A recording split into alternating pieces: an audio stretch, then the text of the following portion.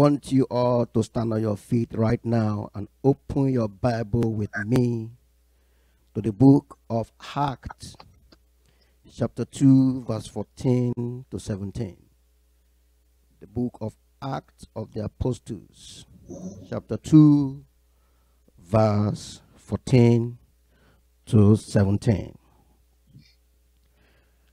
But Peter, standing up with the 11, raised his voice and said to them, Men of Judea, and all who dwell in Jerusalem, let this be known to you, and heed my words. Verse 15. For these are not drunk, as you suppose, since it is only the third hour of the day. But this is what was spoken by the prophet Joel. Verse 17. And it shall come to pass in the last days, says God, that I will pour out my spirit on all flesh. Your sons and your daughters shall prophesy. Your young men shall see visions. Your old men shall dream dreams. And, verse 18, all my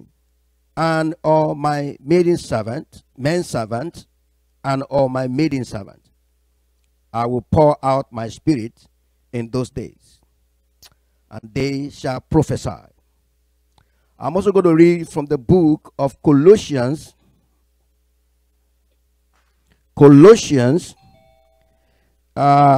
chapter 3, verse 23 to 24. Colossians chapter 3, verse 23 to 24.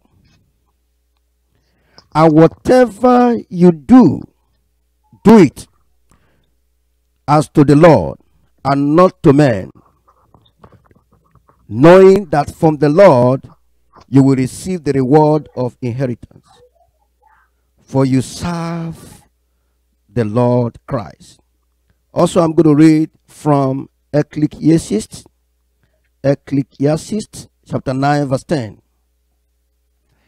Whatever your hand finds to do, do it with all your might. For there is no work or device or knowledge or wisdom in the grave where you are going. Today, I am going to be sharing with you, consume in his zeal. Father, we thank you this morning. No man receives anything from you except is given directly by you. Thank you, Lord, today for what you are ready to offer this assembly of the people of yours. Thank you today for what you have in store in your mind that no man can predict. Thank you for your spirit of wonders, who is able to speak far exceedingly more than what we imagine. For what the eyes have not seen, the ear heard, is what you have to give. So we are ready this morning to take from you, O Lord. Go as much as you can to get all this belly swollen, pregnant, full of your power, to deliver the generation and to bring many to your presence. Thank you, Father. In Jesus' name we have declared. And let the saint of God say amen. I want you to unmute your mic and respond. It's very important to respond this time, because this is, we do not preach a message that is not going to be participatory. Hallelujah. We're going to all get involved in the message. Hallelujah. Your spirit, soul, body will need to get involved in this message. Hallelujah. Amen. Amen. Now there is a word that came from the mouth of Peter.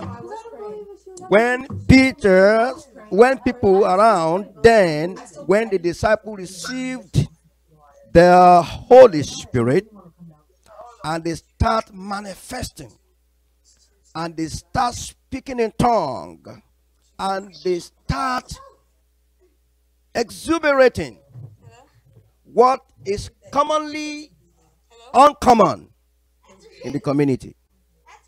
And the people went on uproar questioning them. And they were asking them, what is going on? You guys are behaving like a drunk people. Are you all out of your mind? These people gathered.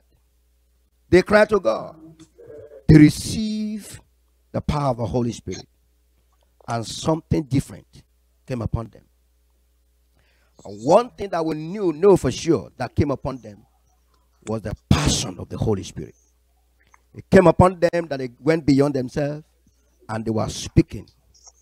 And onward from that particular time, they went all about preaching the gospel with all commitment, with all power, with all might, with a vision that the Almighty God has laid in their hearts. So, reason why we are talking about consumption of zeal this morning is because Christ himself laid the foundation and gave us commandment to go ye to the world and preach the gospel. And the book of Joel is where clear as Peter made a reference to it here. It shall come to pass, the Lord himself will release his spirit upon all flesh. Now he made mention of the young people. So the young people will see vision, and the old men will dream dreams. So God has a reason why he said the young men will see vision. God depends so much on the strength that is activated by the passion of the Holy Spirit in the life of all the believers. This commitment is necessary to drive the gospel all around the world. I put it to you today that God is expecting young people like us to arise and take the banner of the gospel without any reservation, sharing the gospel of fire to the whole world. But unfortunately today, many youth are wandering away. They do not know the reason, the purpose of their calling. Christianity has become one of such things that must happen to a community to entertain the community, to make the community feel good. And if the message of the gospel is no longer making people feel good, they think it's an erroneous message. They think it's an erroneous gathering. The gospel of the gospel of Christ again is no longer doing what it's supposed to do. I want us to clearly define what zeal means. I want us to clearly define what zeal means. Right? It is a great energy or enthusiasm in pursuit of a cause or an objective. Another word for zeal is called passion. So passion, which in turn means intense, driving, deep interest, or conquering feeling. A conquering feeling or conviction. A strong liking or desire for a devotion to a cause. That is what zeal means. Now let's break it up. Let's break it up. Why then must we be consumed with the zeal of the Lord? Number one, we see that in the attribute of God, God himself is zealous. Hallelujah. God himself is zealous. And that's actually evidenced also in the book of Hebrews chapter 12 verse 29. For our God is a consuming fire. So actually what we are carrying as believers is a fire gospel. It's not a gospel of reservation. It's not a gospel of of human ideas. It's not a gospel of second thought or second guesses. It's a gospel that is distinct, direct. It's a gospel of fire. Because God himself is a consuming fire. In the book of Isaiah chapter 9, verse 6 to 7. Isaiah chapter 9, verse 6 to 7. For unto us a child is born, unto us a son is given, and the government shall be upon his shoulder, and his name shall be called Wonderful, Counselor, the Mighty God, the Everlasting Father, the Prince of Peace. Of the increase of his government and peace there shall be no end, upon the throne of David and upon his kingdom, to order it and to establish it with judgment and with justice from henceforth, even forevermore. Now listen to what he said, last sentence. The zeal of the Lord of hosts will perform this. There is no way God ever does anything without his zeal accompanying it. So the same way he expects all of his children to get committed to the cause of the vision of the gospel with all commitment, with all zeal. God does not want anyone who is called young people, right, in our generation to sit down and never get committed to this cause. God expects our delivery of message, our delivery of the gospel, our administration of God's things to come deep down from the bottom of our heart. And you shall serve your Lord your God with all your heart, with all your might, with all your soul. This has always been the attitude of God. God never does anything. It's like a thin line, it's kind of a thin line. A thin line between an exuberance and a zeal. A zeal is very ferocious, yet can be very calm. But an exuberance is very empty. Ferocious, but it's not still. There's no peace in it. I'm not talking about the exuberance of youth with emptiness. I'm talking about the passion of the Holy Spirit that manifests through the career of fire, the career of the Holy Spirit. Today we see many young people, they are not fully committed to even praying, to talking to God, to addressing God. People are engaged in fear of having to express themselves. In the community, people are kind of afraid that if they mention the name of Jesus, what will be their hand? What will be their portion? Would they not be seen as a controversial person? Would they not be seen as somebody who is an odd person in the community? Would their job not be taken away from them? Would they be able to be, would they be secured in the community? And so we left the cause of the gospel to be played around by people who don't have understanding of God.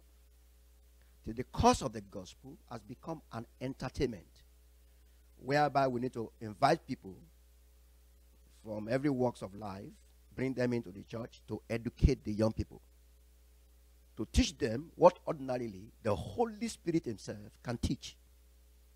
The scripture says, you shall need no man to teach you, for the anointing that God put in you will teach you all things. What ordinarily the Holy Spirit can teach has now become the topic, the main topic of the gospel. 3 keys to passing exam. 3 keys to get a good job. 4 keys to do this and that. 4 keys to do this and that. It has become the gospel.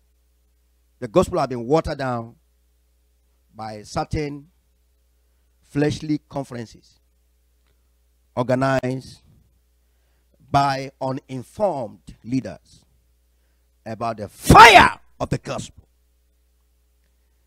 It's so unfortunate that we no longer realize that a God who calls us into this faith is a God of fire.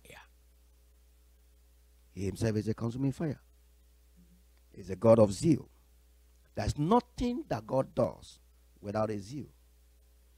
Even when he wanted to start creation of the whole world, we were told that 6 days he was working so hard. 6 days.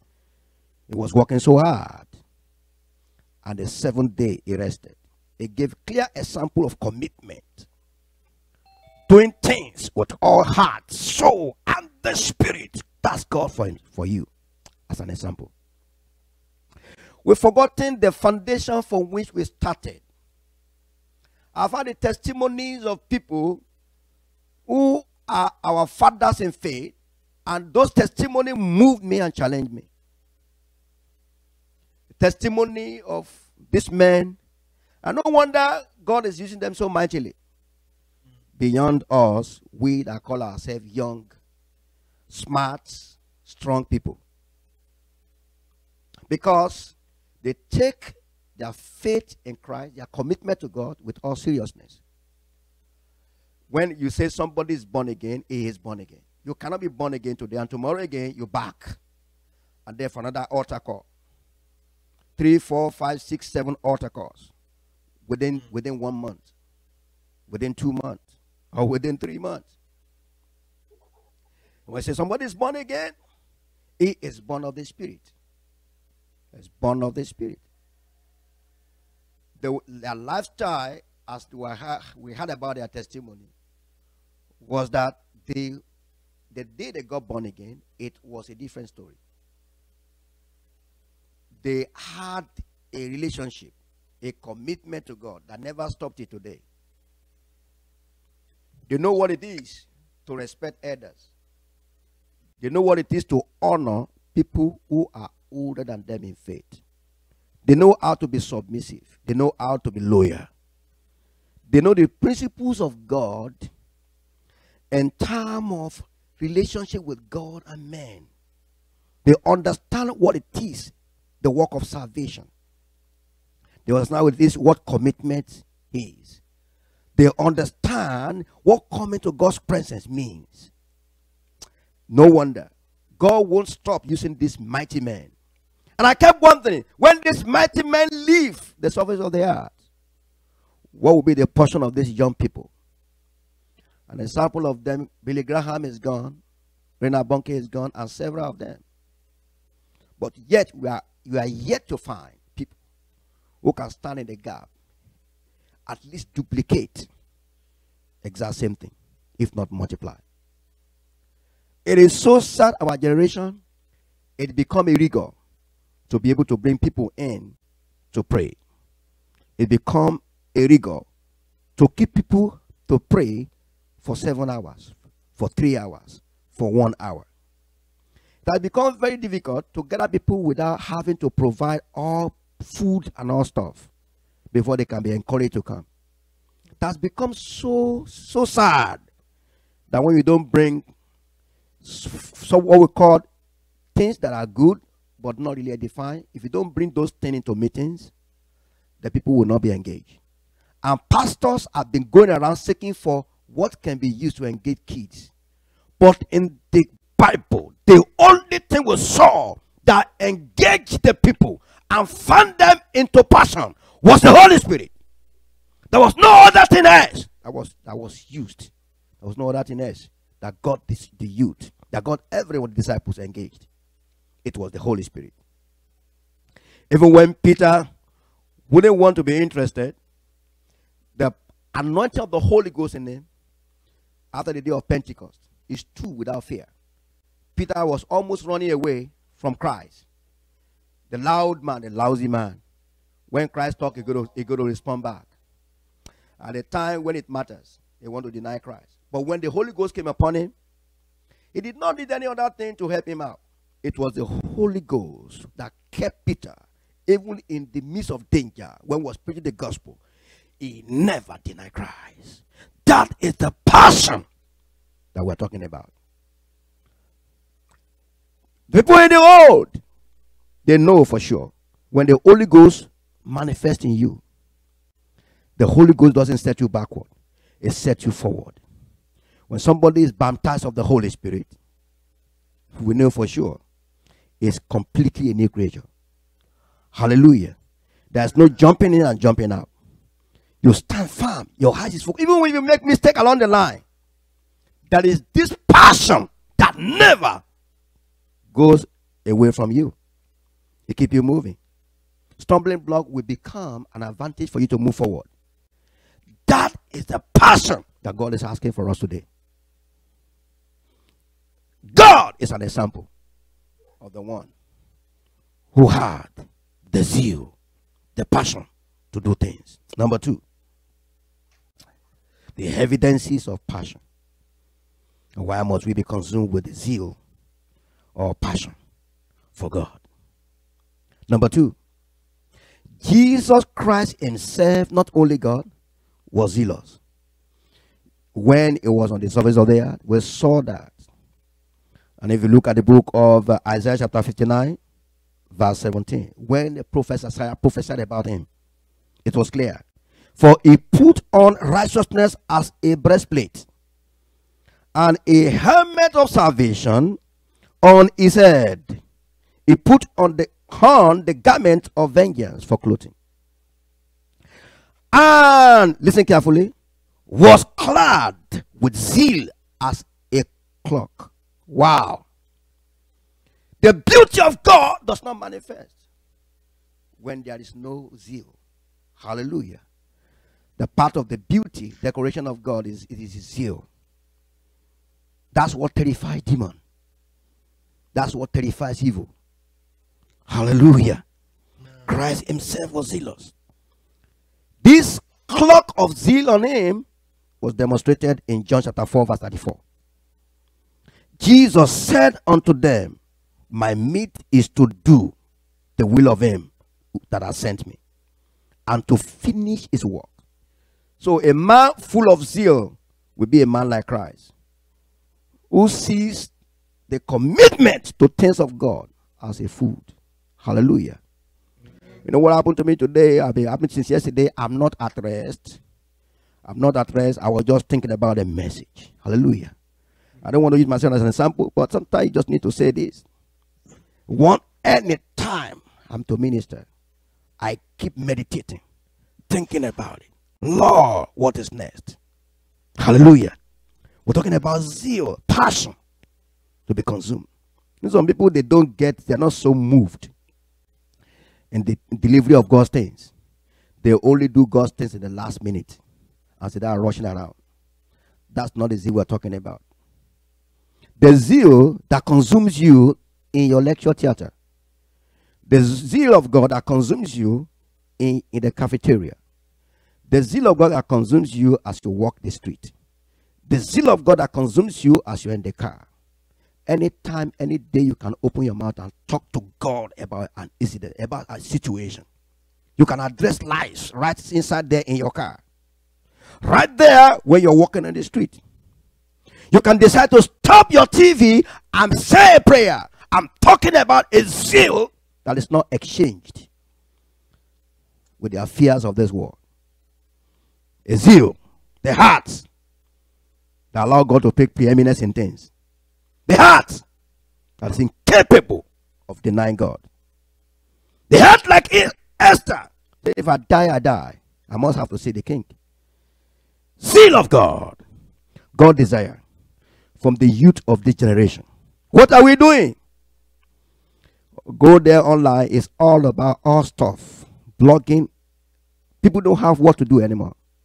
It's all blogging our irrelevancies. There's not much more that we'll be expecting from the angle of the gospel. We're not seeing as many as we ought to see. Young people taking their Bible, opening their mouth, creating a social media, deliberately delivering the gospel. Not as many of them as are compared to those who are just ministering and delivering all that does not profit. Christ, I cannot look at it. If Christ had been here at this time, in this age of social media, what will he have done? That's the question. Will he have been hiding himself in the corner of his room? Will he have been contemplating, I don't want my face to be seen? That's the question there. We are told that Christ went about doing good. He went about doing good. Healing all manner of disease and all manner of sickness and disease. He said, way too, online too, we can decide to go around. Hallelujah. Everyone say, go around. I can't hear you. Say, go around. Go around. I'm not hearing you. Say, go around. Go around. Can you unmute their voice? Around. Hallelujah. Go around. Yeah. Go around. Very important. Very important. Very important. What will he have done at this very situation? What will he have done at this very situation? What will he have done at this very situation? He will have just taken an excuse and say, okay, let me stay at home because this coronavirus is too much. Let me just stay there and then keep myself indoor. But I see Christ taking on the social media as a young man, giving out the message of the gospel to the whole world. I see Jesus Christ connecting with men all over the places. I see Jesus Christ organizing a conference whereby questions are being asked from him, sit down there, and people are throwing questions and he's responding. You know, some of us today, when we have little change in our pocket, I would think we are comfortable with a place to stay, what to eat, what to drink, and clothes to wear. Then we think that's the end of the whole world. Our passion is eroded. You remember what the Lord told the church in the book of Revelation. Hallelujah. Amen. Revelation chapter 3 verse 14 to 19. These things says the Amen and the faithful and true witness, the beginning of the creation of God. I know your works, but you are neither cold nor hot. I could wish you were cold or hot. So then, because you are lukewarm, neither cold nor hot, I will vomit you out of my mouth. Because you say, now listen carefully, I am rich, I've become wealthy, and I need nothing. And I do not know that, and you do not know that you are wretched, miserable, poor, blind, naked. Can you imagine that? Christ is seeing a rich man to be poor. That's what I talked about last Sunday. That prosperity is not about counting money. It's much more than that. Hallelujah. But Christ they saw themselves as rich church with many people in the church. The pastors are enjoying, excited. Big cars. They can just sit back in his parlor and give the message of God as if it's giving a message of a messenger. When we give the message of God, we go to stand and speak loud. Hallelujah. We stand. See, you can't present the message of your father as if your father is worthless. The message of the gospel need to be presented with zeal. God told Jeremiah, he said, if you go to them and you are bowing your face down and you're very ashamed of talking about me, you are not confident before the people, you don't have a zeal and passion to deliver my word. He said, I am going to contribute to your shame. I'm going to confound you before the people. Oh, I've seen in the attitude of God in this book of Revelation. How can Jesus say all this? And that is very challenging sometimes for us. Some of us do not want to read the book of Revelation. But they think that it's too stringent. It's too strict. They go into details of the present condition and situation we are in today. We prefer to hear what we want to hear. But the book of Revelation said it all about the expectation of God, about commitment to zeal. Number 18, verse 18. I counsel you to buy from me gold and refined in the fire. Look at it. Gold what? Refined in the fire. You cannot be comfortable with what we have right now. What should be paramount in your heart should be delivering the gospel, reaching to everyone, reaching to every soul. That should be paramount in your heart. Commitment to God. God cannot be placed secondary in our life. He can't. There was no attitude of God. There was no attitude in the past that shows that God wants His place in our life to be placed secondary. So I seek for a worshiper who must worship me in spirit and in truth, total spirit, completely. So every other thing we are doing in this world is in part-time. The full-time commitment is commitment to God and reaching forth to other people about Christ. That's the total commitment that God expects of us. We are assigned responsibilities and we'll just play around with the responsibility and do whatever we like with it. And just think, well, since I'm not being paid for this, let me just do what I need to do. If he likes, he can take it. If he likes, doesn't take it, that is his own problem. But if he yell on me or say something, I'm just going to say I'm done. That's the kind of youth we have today. The youth who don't care that God is their ultimate reward. That's what we have today. The youth that see pastors, that see evangelists, that see preachers, that see leaders as their ultimate reward. But we know in the scripture that Christ is our ultimate, our excelling reward. And that's why we need to increase our commitment.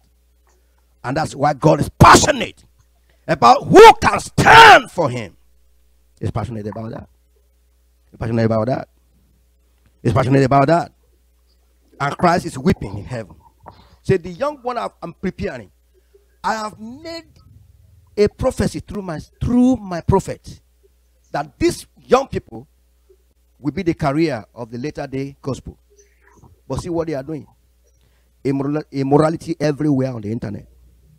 They are committed to vain things that are not important. But God is crying. He said, buy from me gold fire, refined fire, that you may be rich, and white garment, that you may be clothed, that the shame of your nakedness may not be revealed, and anoint your eyes with high salves, and you may see. And as many as I love, I rebuke, I chasten. Therefore, be zealous and repent. Hallelujah. See what I said? Be zealous. There's no repentance that is genuine without zeal. Any repentance being made without a zeal combined to it, any conversion without a zeal being combined to it, is not yet real. Hallelujah. Anyone who is born again must remain in Christ, must be passionate about Christ, must be committed to God, must love God things, must cherish his life less than the cherishing of the life Christ gave to him. Hallelujah. His personal self is secondary, while Christ in him is a primary. Number three. Just before I go there, Christ was also zealous. Remember, in the book of John chapter 2, verse 14 to 17. And he found in the temple those who sold oxen and sheep and doves, and the money chargers and business. Verse 15. When he had made a whip of cords, he drove them all out of the temple with the sheep and the oxen, and poured out the chargers of money, and overturned the tables. Verse 16. And he said to those who sold doves, take these things away. Do not make my father's house a house of merchandise. Verse 17. Then the disciple remembered that it was written, the zeal for your house has eaten me up. Hallelujah. Jesus is not just one spiritual man who does not have his strength, body, and soul participating in the assignment he was given. We cannot just go in with what the unbeliever says, that, oh, when you just put your heart, if you don't offend anybody, that's when you are a Christian. Oh, when your heart is committed to God, it's going to transcend, it's going to move, it's going to influence your brain, influence all part of your body. Every part of you will be involved. That's the evidence of heart commitment. Heart commitment doesn't leave your hand alone. When your heart is committed to God, it doesn't leave your face alone. When our heart is committed to God, it doesn't leave our leg alone. When our heart is committed to God, it doesn't leave our brain alone. When our hearts is committed, passionate for God's things, every other thing are involved. See what Jesus did. Went to the temple. Say, hey, my friend. He saw what was going on in the temple. He did not waste any time. He drove them away. What do you do today to the gospel?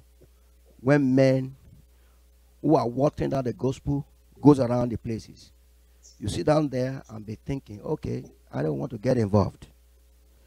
Get involved and preach the true gospel. Let the fire of the gospel manifest through you. Open up on the internet. Create a social media. Let it label the gospel of our Lord Jesus Christ. Start ministering. Start ministering. It's your time. It's your what? It's the time. It's your time. Hallelujah. Number 3. Why must we be consumed with the zeal of God? Because the Holy Spirit himself is zealous. Hallelujah. Amen. Hallelujah. Look at the book of Matthew chapter 3, verse 12. John the Baptist witnessed to that. He said, whose fan is in his hand? He will strongly purge his floor and gather his wheat into his garner. But he will burn up the chaff with unquenchable fire. So Holy Ghost is a fiery burner. Hallelujah. It burns ungodliness. Hallelujah. I'm about telling you that the anointing, the fire of the Holy Ghost, can't destroy garbage in your heart. I told you lies. The Holy Ghost, when our life is submitted to him, is capable of furnishing us. It is God that works in you, both to will and to do of his good pleasure. That's the power work of the Holy Ghost there. The zeal of the Holy Ghost makes you to be totally engaged with sanctity. It has the fiery passion to get you out of ungodliness. It will not leave you until you make sure it got you to where you want you to get to. That's what it does. Very passionate. Very passionate. Have you ever had the Holy Ghost in you, in us? Have we ever had the Holy Ghost in us sometimes cry and weep? Have we ever had him speaking aggressively and telling us, stop, I'm with you. Yeah. You can change now. You can do things right. It's not too late. That's his passion. Hallelujah. That is his passion. Number 4. Why? Why did this message? Why must be consumed with a passion? I must be consumed with the zeal of God. Now listen carefully. Number 4. All committed servicemen we know were reckoned by God in the New and the Old Testament were all consumed by God's zeal. Examples are people like Phinehas, kings like David, prophets like Elijah, disciples like Peter and Apostle Paul. I'm going to start from an example of a person, ordinary person in the camp of God's people. Numbers chapter 25 verse 11. Number 25 verse 11 to 13. And Phinehas, the son of Eleazar, the son of Aaron the priest, has turned back by my wrath from the children of Israel. How did that happen? How did this gentleman turn away the wrath of God away from the camp? Because he took it upon himself to reveal unrighteousness, to go against the truth, to fight against ungodliness. Some of us today are tolerant to sin. We want to be tolerant to sinful nature. We've got to be quiet. So quietness sometimes can mean tolerating unrighteousness. Hallelujah. But this man went ahead and slaughtered the one who was in the camp, who was against the Lord. And see what the Lord told him. Therefore, hallelujah. Therefore say, behold, I give to him my covenant of peace. Can you imagine that? Because of his zeal. Verse 13. And it shall be to him and to his descendants after him a covenant of everlasting priesthood. Because he was zealous for his God and made an atonement for the children of Israel. So our sin sometimes can make God hold his hands. You know, this coronavirus that's running around the whole place, God can decide to hold it if God sees our passion in this online system. All the youth are connected 24/7. All over the place, wherever they are, they keep praying and praying. God can turn things around. Hallelujah. But you know, today we just sit back and do nothing. God is thinking, what am I going to do? They are not even sensitive to what I'm trying to say. They're not even seeing that this thing that is happening is a pointer to the soon coming event. It's a knock at our door. The whole world is suspended. Can you imagine that? God gave the whole world holiday, a compulsory holiday. See how it will be when Christ comes. You think it's not going to happen to the whole world? Christ is not going to come like this. It will come. Every people in the world will just know. They will all see him. If everyone could see coronavirus that come from one animal in a certain place in China and moving all over the whole world, how come Christ can't be seen by the whole world when he comes back? Yeah. God's presence can silence everything. God is warning us that he is the controller of the whole world. They can decide to suspend the activity of the world at any time, but we are not listening. Instead of what to jump out there and begin to minister to people and passionately to preach the gospel, we stay over there content and complacent. The anointing in you is not complacent. The anointing has no part with complacency. We're going to rise and take the course of which we are called. Hallelujah. Amen. Hallelujah. Another example is David. David said in the book of Psalm 69 verse 9, for the zeal for your house consumes me, and the insult of those who insult you fall on me. Can you imagine? It's taking the responsibility of somebody trying to turn the gospel and mash it on the floor. He's taking the responsibility on him and say, look, this can't happen. There's some men of God are just going over the internet and begin to attack one another. Speak all manner of words that's supposed to be said against other men of God. This is not a zeal for God. A zeal for God is pure. You don't insult people. You don't disrespect others. Whatever you have in your heart to pass across, pass it across. Don't dilute God's message. If God gives you a clear message, go ahead and deliver it without adding to it. That should be sufficient. Because a little word is enough for the wise. The wise is able to pick up what God wants him to pick up because they are not blind sons, they are not deaf sons, children. They'll be able to hear what God is telling you to tell them. It's not to insult them. It's not to water down what they've been doing over years. On the name of the fact that you want things to turn around. This is not what God has told us to do. God asks us to go out and preach Christ alone, not ourselves, not our ideas. Not to preach the gospel, to make people feel that we are okay, we are better than them. Not to preach the gospel, to look like, see if we are advocating ourselves. The gospel must be capable. The gospel of passion must be capable of advocating Christ, only Christ alone.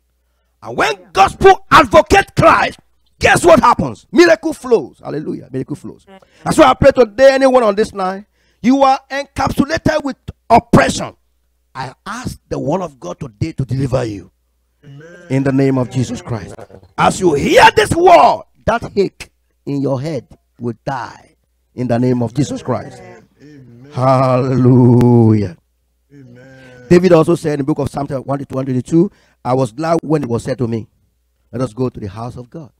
Hallelujah. Elijah too. Example of a prophet in the Old Testament. What did he say? First King chapter 19 verse 10 to 11. And he replied, I have been zealous for the Lord God Almighty. Can you imagine? A prophet of fire. When fire comes on you, zeal comes along. The only litmus test from which we know people are filled of the Holy Ghost is zeal. Amen. If I can't see zeal in you, I do not believe you have the Holy Spirit in you. Hallelujah. Amen. Because I'm not talking about temperament.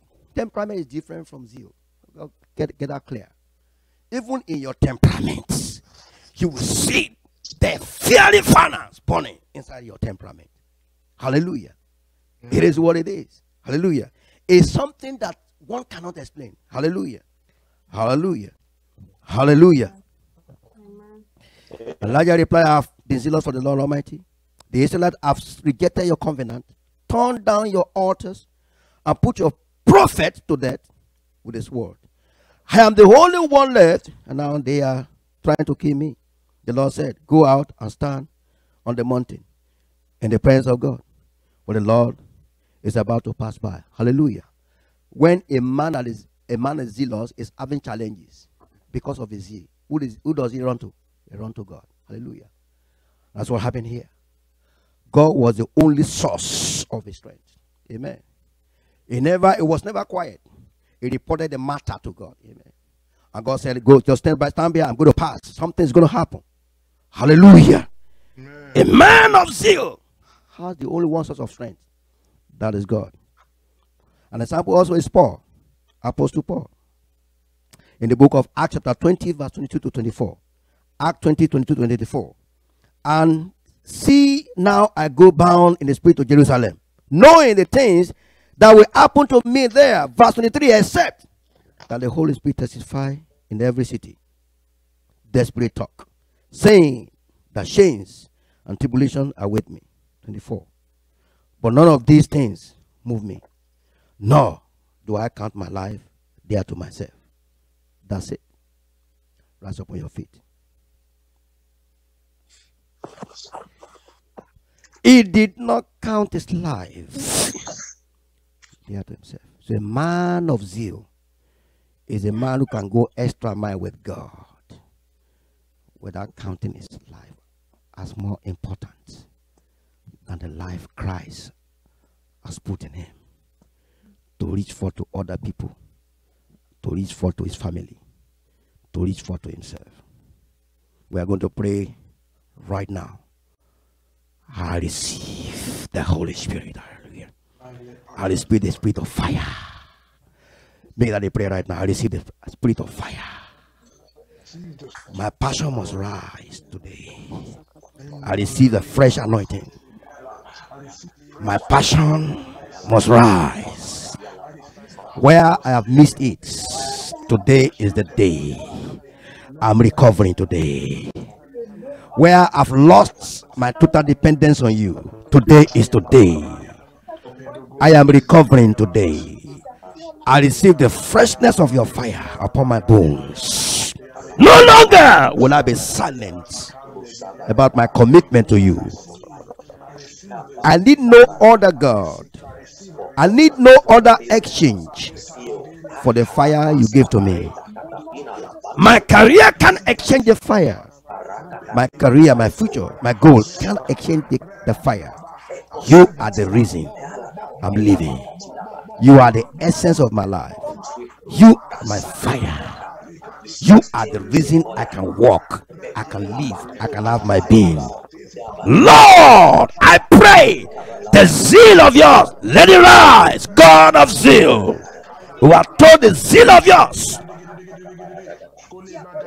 we perform all your enterprise. Arise today and let your zeal perform every enterprise, every volume of book written of me. Let your zeal come to my bones. Let your zeal come to my heart. Let your zeal come to my emotions. Let your zeal come to my leg. Let your zeal come to my hands. Let your zeal come to my eyes. Let your zeal take over everything in me.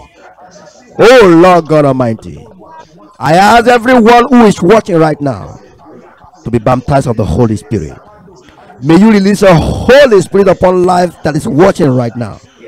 May they begin to experience the power of God, the fire that burns all unrighteousness, the fire that restores that woman who has been going through a lot of experience, up and down, broken bone, broken heart, broken family. Let there be restoration today. Let the zeal of God take over every viewer of this message. Thank you, Father. We give you all the praise. Holy Ghost, thank you. In Jesus' name, we have declared.